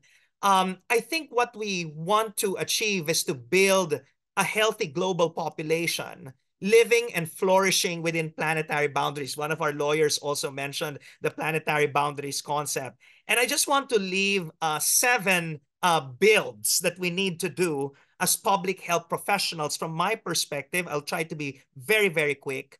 One is we need to build and even rebuild our values. It requires deep introspection within our sector. We need to examine our enduring values in public health, equity, for example, which has been repeatedly mentioned already. But also, is it time for us to embrace new values to advance planetary health, such as environmental sustainability? Should it now be a core part of our healing mission, or even intergenerational equity, responsibility, and solidarity. Public health for the longest time has been thinking only about the health of people who are living today. But how about the health of people who are yet to live 100 years from now? Is that part of the core business of public health or even planetary health? The second build is we need to build our capacity individually, institutionally, intersectorally. And we've heard already, for example, the new toolkit on litigation. I think that should be required reading for all of us in public health. WHO has an online course on the COP negotiations for health professionals.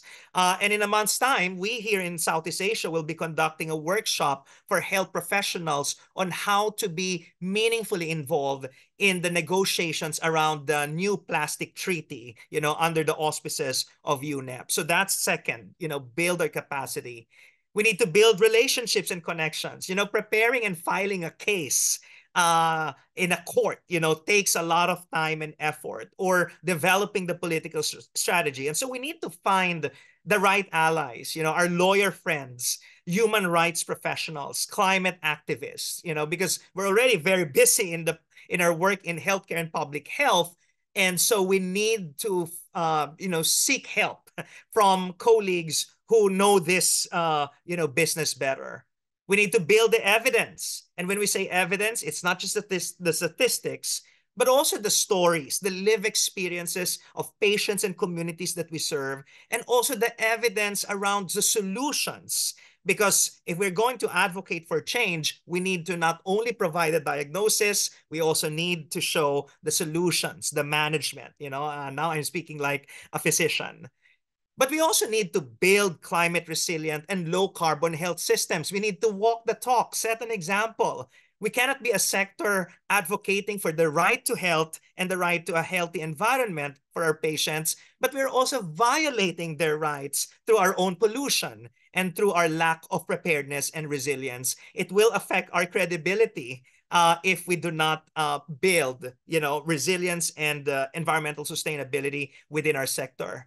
I have two more builds. Build the movement, the advocacy, the social movement. Let's engage the communities. Let's ensure there's diversity in this movement.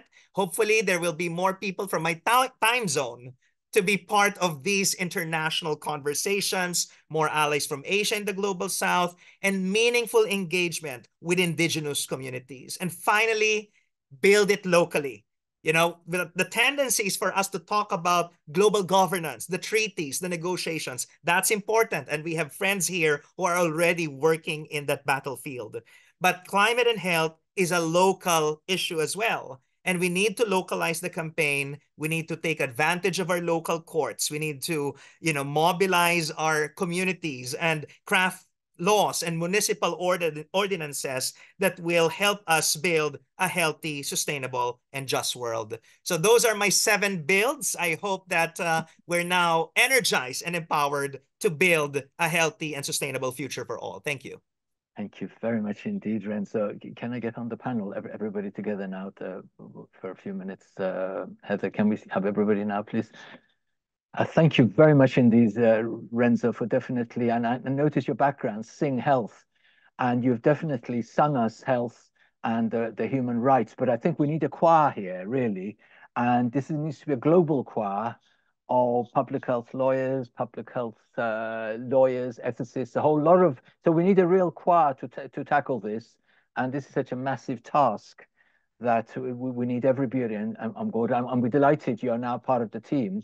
I think part of the team is also the 755 people who've actually registered for this webinar. I know a few of you left behind because of the different time zones, because I think we do need to build a coalition around this issue. Unfortunately, because of the time frames and so on, we won't be able to have a detailed hardly any panel discussion all around. But while each of the members of the panel are thinking around sort of a 1 minute, not more than sort of a closing remarks around this issue, I just want to do some housekeeping stuff. There will be a recording available after this, which will be on YouTube and various websites.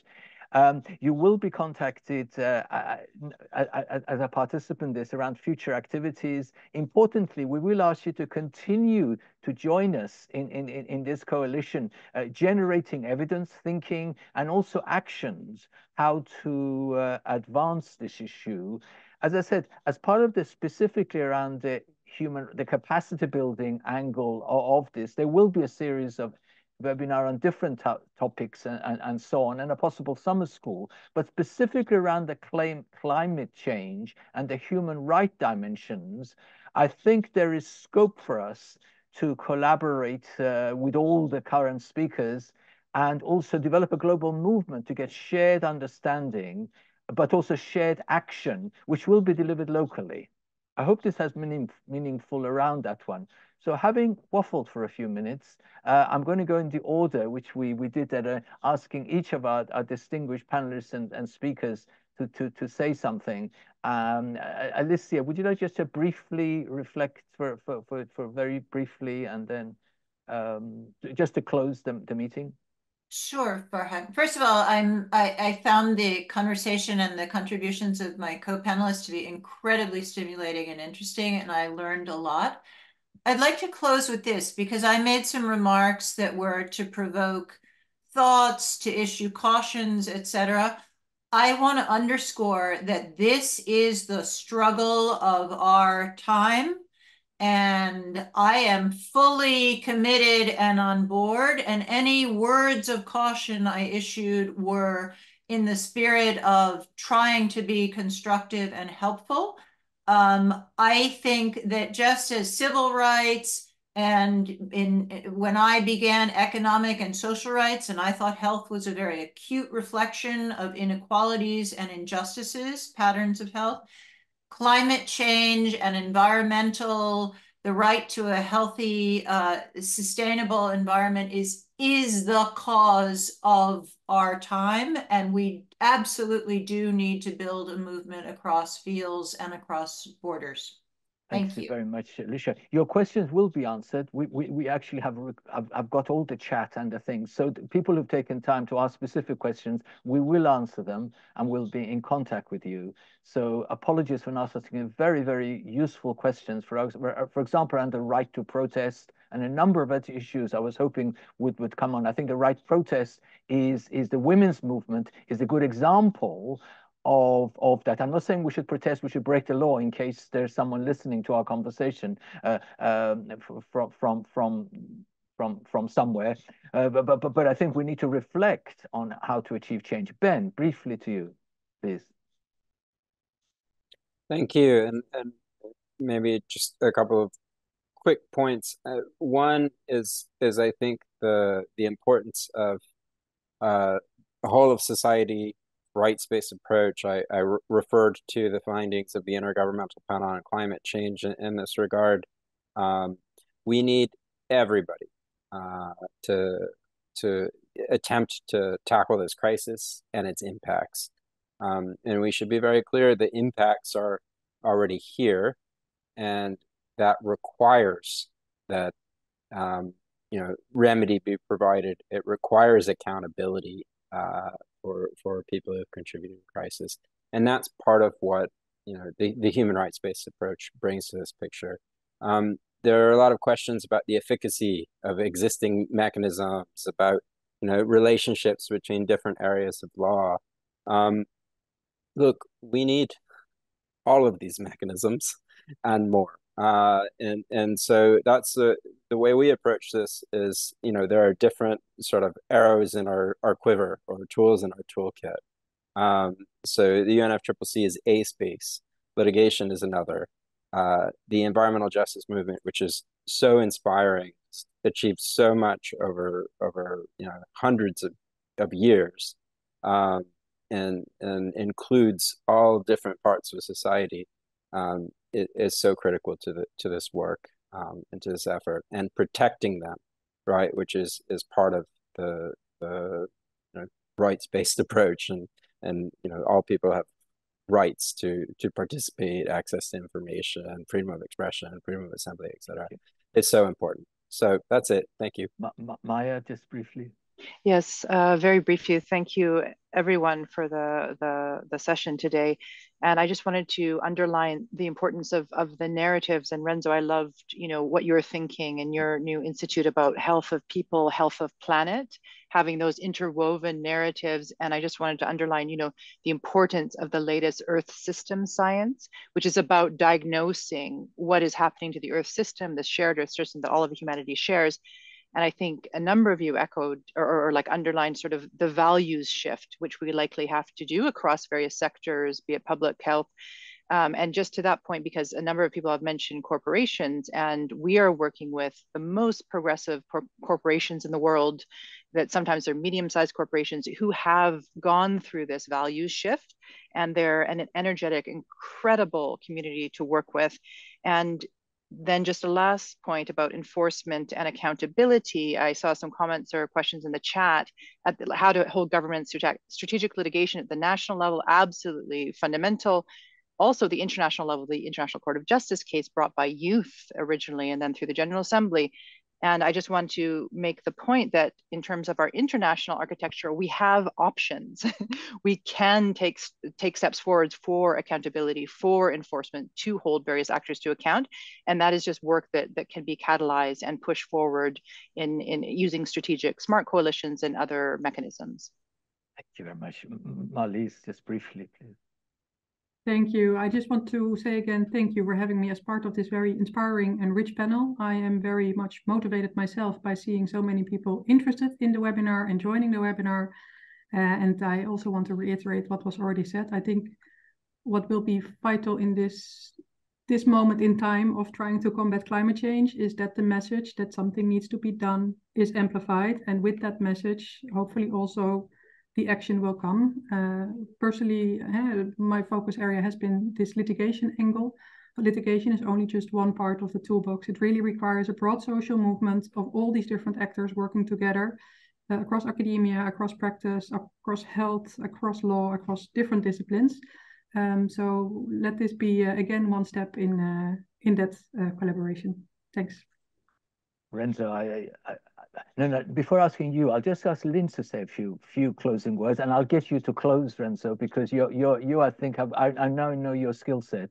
But very, very briefly. So Lynn, on behalf of the OHCHR and faculty and our partners, I think we just want to thank the panel, right?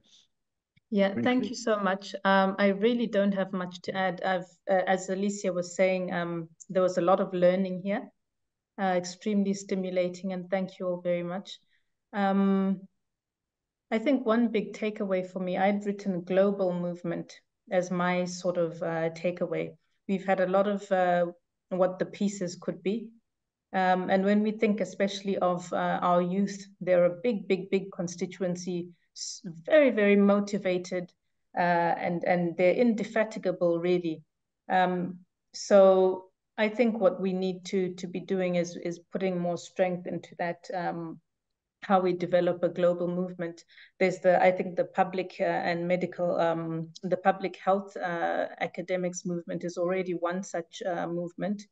And I think we need to see what the building blocks of the whole could look like, how we can cohere around the issues for greater effect. So those were really my sort of parting thoughts. Thank you very much indeed. Renzo, I get you to close on behalf of the team, and your comments will be in the recording, although now we've gone over the end. And thank you very much indeed, Richard. Over to you, and you just make the closing statement. Thank you very much indeed. Thank you, and I'll be very quick. You started, Farhang, by remembering Paul Farmer, and I'm reminded by his another book. It's entitled To Repair the World. I think that's what we're trying to do, to repair the world. And I think we now have the tools in public health, from law, etc. And we just need to come together and use these tools again to repair the world. So I'll stop. I'll end my remarks with that. Thanks. Thank you very much indeed. Good night, and thank you very much indeed for all the participants for staying on, and thank you very much for the excellent panelists. Thank you. Thank you, Farhang. Thank you so much. Thank you. Thank you for organizing. Thank you. No, thanks very much, panel. We did go over time. We didn't have time to have the panel discussion, But I think we're just laying out the stall this time, and hopefully at the other webinars and all that, we can sort of have more of a discussion and all that sort of stuff. So if you're just laying out that this was the first one, and specifically, I think we'll email you because there are about 200 people still online, so we can email each other to thank and have proper coffee and croissants sometimes soon. Thank you very much indeed. Good night, everybody, and thank you for all your support. Bye.